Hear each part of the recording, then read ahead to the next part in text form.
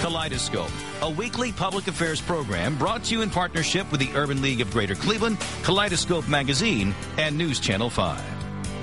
Good morning, everyone, and welcome to the broadcast today. The president of the Cleveland Teachers Union, David Quolke, and Director of Community Engagement for the union, Merrill Johnson, will give us an update on the new contract with the Cleveland Metropolitan School District. Also, they will give us tips for parents and students as the new school year is about to begin. We will also hear from the CEO of City Mission, Rich Trickle. He'll talk about what's being done to celebrate that organization's 100th anniversary, the City Mission. And later in the broadcast today, Bridget Hobson and Dr. Sally Massimi will talk about a series of seminars for women with disabilities. Good morning, I'm Leon Bibb, and this is Kaleidoscope. And we begin with David Quolke, president of the Cleveland Teachers Union, and Merrill Johnson, director of community engagement for the Cleveland Teachers Union. Good to have you both with us. Good morning. Good to be here. You teachers have signed a new deal with the Cleveland Metropolitan School District. You are satisfied with this new 3-year deal, Mr. Quolke? Yes, I am. And we're glad that now we can focus on getting the school year started. It was pretty rough negotiations, but I think in general we ended up with a contract that came out that's good for kids and it's fair for our members. Merrill, you've been a teacher, a long-time teacher in Cleveland schools, and now director of community engagement. How are teachers feeling about this now? Sometimes when we go through the situations that we have gone through, there's sometimes a little bit of friction points. Are we able to smooth over those friction points now? We have to. It would be unrealistic to say that everybody is happy, but I feel the teachers understand that this was something that had to be done. The way the economy is now, we could not get the kind of contract that we're used to getting in the past, but our teachers understand, and all of our members understand that this was the best that we could do at this time. Yeah, new contract signed, sealed, delivered, signatures where they should be, so now we move on, right? President Quolke? Correct. What are some of the challenges you see facing the system now? Well, I think one of the biggest challenges we have is working with the district around the transformation plan. And that was one of the critical components that we had in the collective bargaining agreement. We came up with a teacher voice and a teacher collaborative say within the transformation plan, both in each of our buildings and on a district-wide basis. I think one of the other biggest challenges we have in front of us, and an issue that's been, we've been very proactive as the teachers union, has been around teacher quality. And once again, in the contract, we're going to work together with the district on developing a new teacher development and evaluation instrument. How do we judge teacher quality? Do we judge them by what the students learn, or how do we do that? You know, there's no silver bullet out there to say the perfect solution, but certainly a one-day snapshot in time is not fair, nor is it correct. I think what a teacher evaluation system is going to develop, or should look like, is something that includes multiple measures, something that includes student growth. I don't think any teachers are afraid of test scores. Teachers test kids regularly, but the reality is that our profession deals with teacher development, supporting teachers from an entry year through their mid-career, through their veteran years. So I think we have to develop a system that's really going to be fair, that's going to encompass all types of multiple measures, and really is going to develop our profession throughout the years. Yeah. Merrill, you're a director of community engagement. Yes. How do you engage the parents to be more engaged with the school system? Well, one way is that we recently had a big free school supplies giveaway. We have a number of members who their buildings closed. We have a lot of members who had a lot of extra supplies. So we engaged the parents by, we recently had them come and pick up supplies. And we also are reaching out to parents in their churches, recreational centers. We developed something called the Community Critique, in which we had a number of articles from various stakeholders and puzzles, and an article from David. We also had an article from Stanley Miller, Executive Director of the NAACP, and we gave out about 5,000 this summer at various festivals and so forth, just making sure that parents understand that we want to work with them and that we're very proud to be teaching their children. David Kolke, you understand that parents are vital in this thing about teaching kids. I mean, really, education, really, the stage is set at home, isn't it? Absolutely. Is that what your teachers are telling their parents? Yes, and I think, you know, we've got to build on involving parents more and more. I think one of the challenges we've always had, and I think even around the closed buildings and the transformation plan, is engaging more parents, more community members. You know, moving our system forward, it's going to really have to create a real partnership, kind of a new type of partnership that we haven't had in the past. And like I said before, there's no real silver bullet out there. It's going to take the hard work. I think our teachers understand our parents. I think they understand our kids, and really we've all got to pull together around this. Leon, one thing that's really important is for us, I've developed something called the ABCs of student success. That's A, attend school on time. We need our parents to make sure they get their children to school on time. Behave yourself, follow the rules, including school uniform, and complete all assignments. And if we can engage parents in being involved in that way, then, you know, we don't always need parents to come and sit in the school all day to be involved. They can be involved at home and making sure that their young people are doing what they should be doing. In our final 30 seconds, David Kolke, we're trying to educate kids for the 21st century. Do the kids fully understand that they need this education? I mean, when I was a kid, I didn't understand a lot of things. But do they fully understand it, and do the parents fully understand it, that the teacher is really there to really save their lives for the future? I don't think that's understood enough. I think many of our kids see that, but what we've got to do, and really I think one of the focuses that we have to focus on this school year is our high school, because we're losing too many kids who are dropping out of school and not seeing that our public education system is really the lifeline for their future. So we're losing too many kids through that dropout rate. We've got to focus on our high school, because it really and truly is their lifeline. It is their lifeline indeed. David Kolke is president of the Cleveland Teachers Union. Merle Johnson, director of community engagement for the Cleveland Teachers Union. Thanks so much for being on the broadcast. We will have you back often. Thank you. Thank you for having us. It goes. My pleasure. It is my pleasure. We'll take a break. I'll be right back in a moment. We'll talk to Rich Trickle of the City Mission, celebrating 100 years. The City Mission is not Rich Trickle. Back in a moment.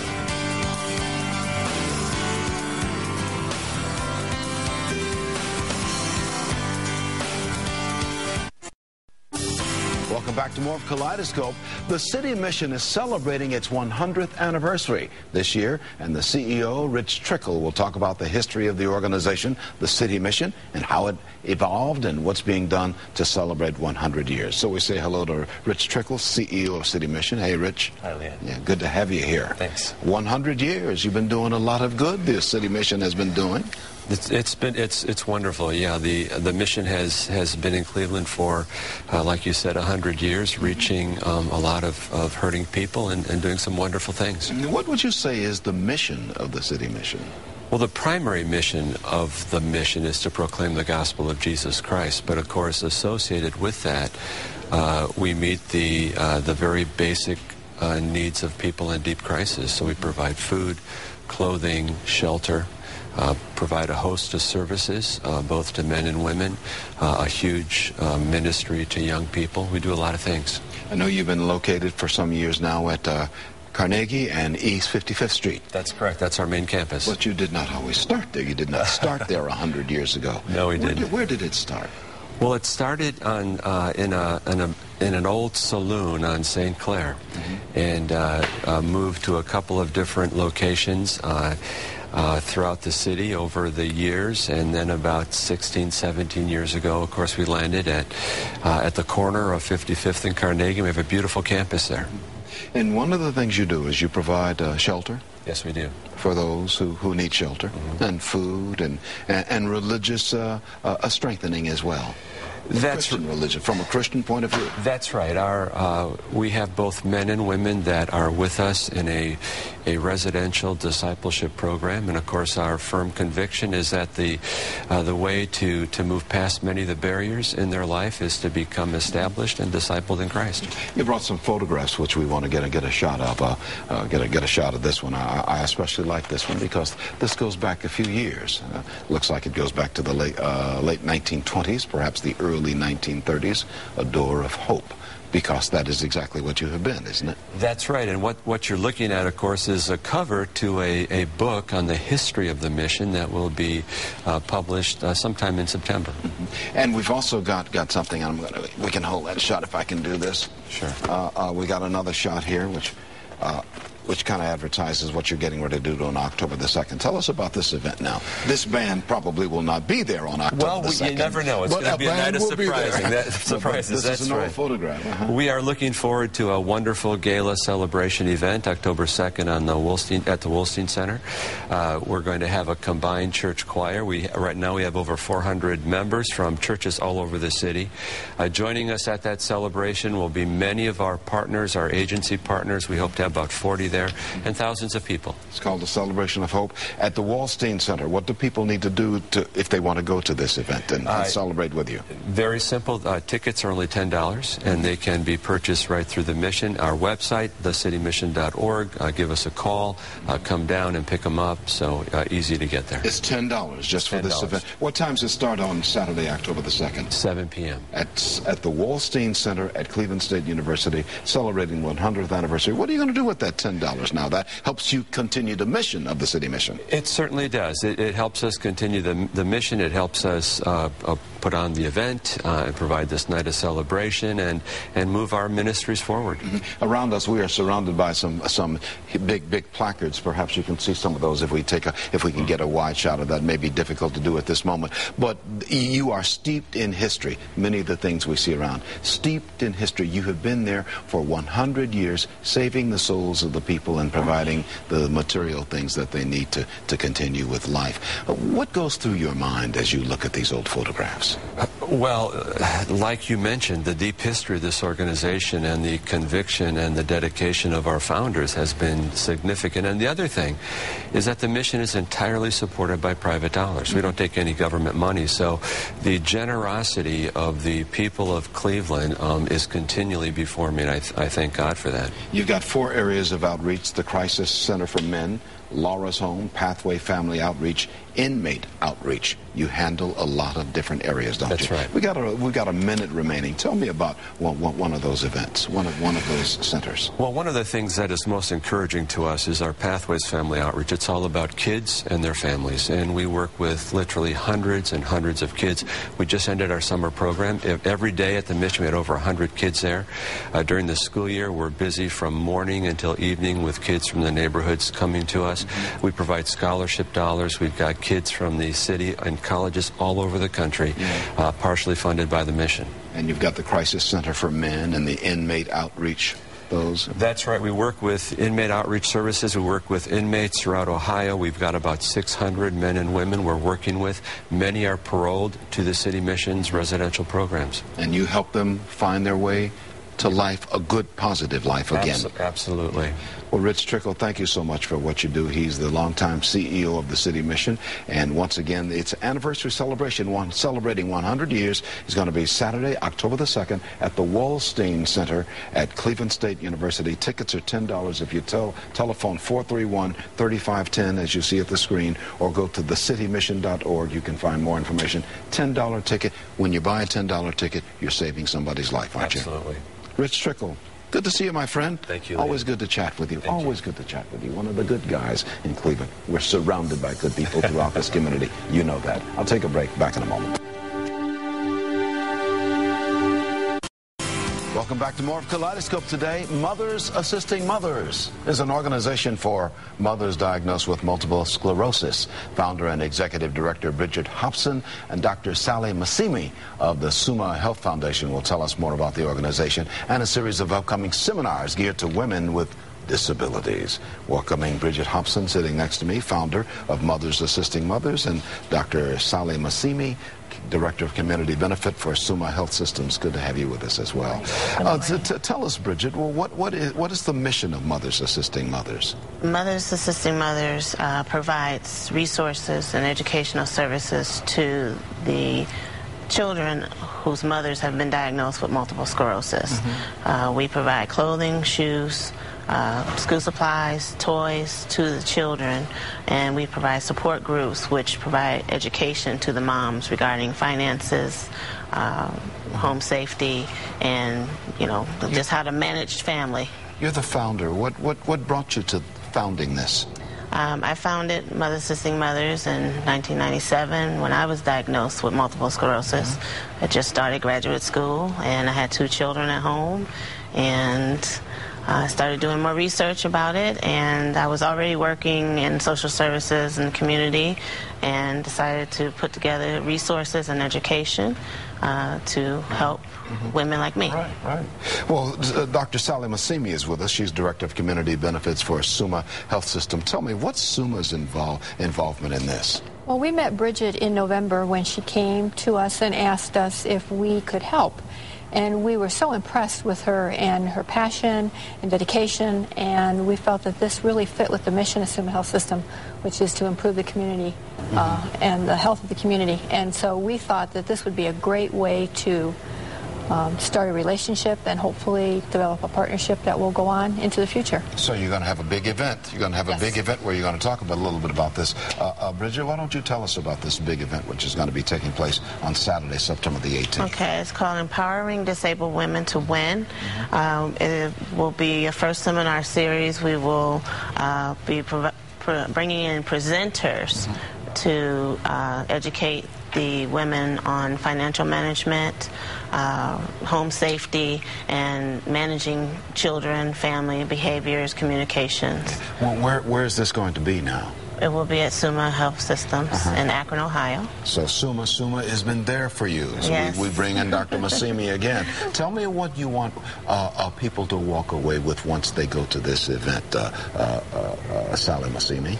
We're very interested in hoping that people will understand that there's a lot of assistance available, a lot of hope. We hope that the mothers who participate will be able to provide some networking to learn more about each other, and the professionals who attend will also learn the narratives of the moms who are attending and will hopefully be of more assistance to them in the future. Starts at 8:30 in the morning. That's Yes. Saturday, September the 18th, at Summa Akron City Hospital. Akron City campus, Yeah. yes. And it's going. I'm certain you're going to talk a lot about folks who've gone through some of the things that you're going through. Yes. And how they can. I see that on here. Kim Sellers is going to be from WZAK Radio. Definitely. She was on the broadcast with us just a couple of weeks ago or so. What's your feeling about this? Who should attend? Who can attend? Mothers with MS, of course, and then women who have just been diagnosed with multiple sclerosis. And then it's also for any woman who has been diagnosed with a chronic illness, who is dealing with the day-to-day of a disability. It doesn't have to be MS.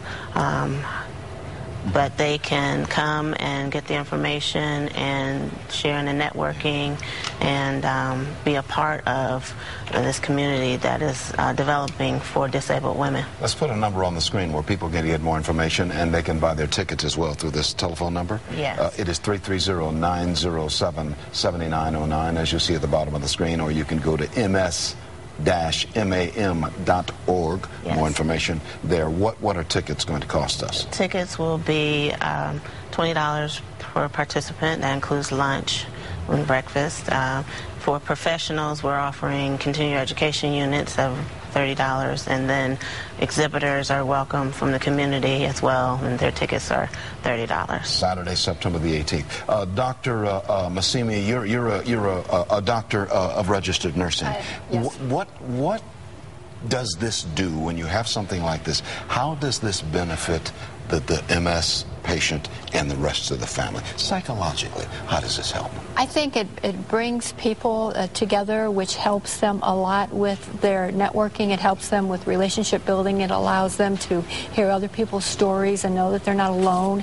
And it provides a pathway for them to possibly explore more assistance, more help, and a feeling of community that we're trying to provide for this group of people. So once again, as we close out, it's going to be Saturday, September the 18th, 8:30 in the morning. It begins. It runs through the day, I would imagine, at Summa Akron City Hospital. And this is open to anybody who can get there, right? Yes. For those in Greater Cleveland who may not know exactly where Akron City Hospital is, well, what's the address? It's 525 East Market Street, Akron, Ohio, 44304. So it's going to be a wonderful event, wonderful event. Thank you so much for being on the broadcast. We appreciate what you do. Thank you. And what you founded. Thank you. And may God bless you both for what you do. Thank you very much. Thank you so very much. Bridget Hobson and Dr. Sally Massimi, they're going to be talking about mothers assisting mothers. I'm going to take a break, but we promise to return, but only after these words, especially for you. Here's Marcia Mockabee of the Urban League, always with us at the bottom of the broadcast. The Urban League is one of our partners. What are you thinking about today, Marcia Mockabee? Well, you know, Leon, just coming off of the national conference about a month ago, something that still resonates with me is an experience that I had when I was there, and I wanted to share it with you today. At the opening celebration, we were at a wonderful church in Glenarden, Maryland, and we had 500 young people there and thousands of people to see the kickoff of the centennial celebration of the conference. And a very special thing happened there. Dr. Maya Angelou and the rapper Common came on stage and performed an original poem that Maya had written in honor of the Urban League Centennial. And it was just an absolutely stellar moment. And then at the end of that, Reverend Al Sharpton, Reverend Jesse Jackson, and Dr. Cornell West came on stage and escorted her away. So it was just a real moment in history for us and our people, and it just really reconnected to the civil rights movement. It was a very meaningful moment for me. Had to be very inspirational. Absolutely. So you had these two generations too, Maya Angelou and the rapper then, had the two of them together, the two of them together, finding a common cause and a common theme. Absolutely, absolutely. And it was absolutely a wonderful time in D.C. with the national conference. I came back inspired and on fire to do the work that we need to do here in Cleveland. So sometimes artwork can do that for you. Well, that's what art is designed to do. Absolutely. It is to make you feel something. And that poetry that they did, that performance poetry that the two of them did, certainly gave you a feeling and gave you inspiration. Absolutely. And I think the messages of the conference really celebrated the first 100 years and laid the foundation for the work that needs to be done in the second 100 years. And so we're very much charged up and ready to move. Okay. We appreciate you being on the broadcast. As always, Marcia Mockabee. Thank you. You are inspirational just being with us. Thank you so much. We both say so long. Kaleidoscope, a weekly public affairs program brought to you in partnership with the Urban League of Greater Cleveland, Kaleidoscope Magazine, and News Channel 5.